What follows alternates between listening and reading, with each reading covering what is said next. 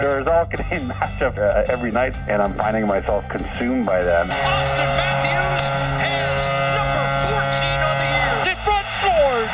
Johnny Gaudreau. Here's Besser in on goal. He scores. I don't think my excitement for it is ever going to waver. Stutzla, one-timer, scores!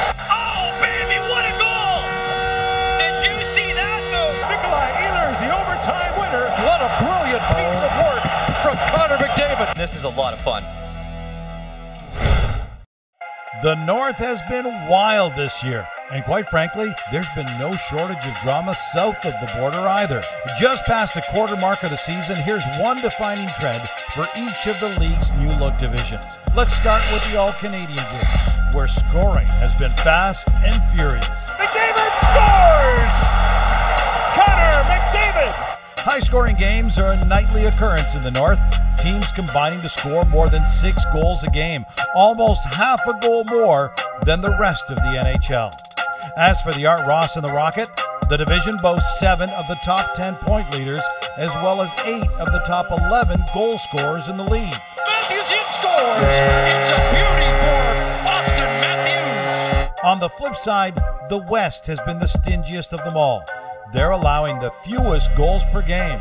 They have the highest save percentage, and they boast the most shutouts as well. In fact, 16% of the West's games have seen a shutout. Marc-Andre Fleury with the reflexes of a cat. Now, if drama is what you're looking for, the East has got you covered. Games have been tied or within a goal for almost 80% of playing time. They've already had more than a third of their games go to overtime. Crosby scores! Sidney Crosby wins it. And so far, the cream of the crop resides in the Central. There are only 6 teams in the league with a points percentage of at least 750. Half of those teams play in the Central Division. Between the Panthers, Lightning, and Hurricanes, not one of them has lost back-to-back in regulation so far this season. Trying to win it. Huberdeau moves in, and he scores! Okay, guys, so those are some of the early trends that we've been tracking in the new look NHL so far, a quarter of the way through the season. What's jumped out to you so far, Frank? Well, it's certainly the top of the Central Division. Those 2 teams, the Florida Panthers and Chicago Blackhawks, come on. There's no one that had those teams leading the division at this point. And I think actually both teams are a little bit of a mirage. I think you see some of the Panthers' success. You see some schedule effects. They caught a lot of backup goalies. They've had Chris Driedger come out of nowhere with his save percentage. I mean, none of that was to be expected. And then you take a look at the Chicago Blackhawks, and yes, they've gotten such a shot in the arm from their youth, but that's a team with a 611 points percentage. There's been a significant games played disparity, and that's a team with Columbus and Dallas knocking on the door. Well, I don't see that team, the Chicago Blackhawks, as a playoff team that can hang on to that 4th and final spot if we were to reorder the standings by points percentage.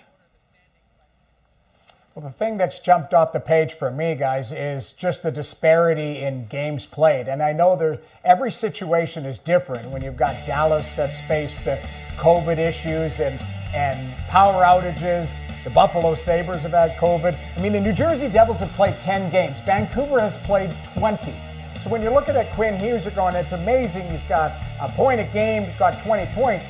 Well, people in New Jersey, the players are sitting there going, I'd love an opportunity to play 20 games, but I haven't been able to do that. So not only are these guys watching other teams pass them in the standings, they're sitting at home, they're getting out of shape, they're not really in a groove as far as playing well because they haven't been able to play together, haven't been able to play any games. So that's the biggest challenge for me in the National Hockey right now is the disparity and the amount of games played and really the drop-off from games 20 to games 10.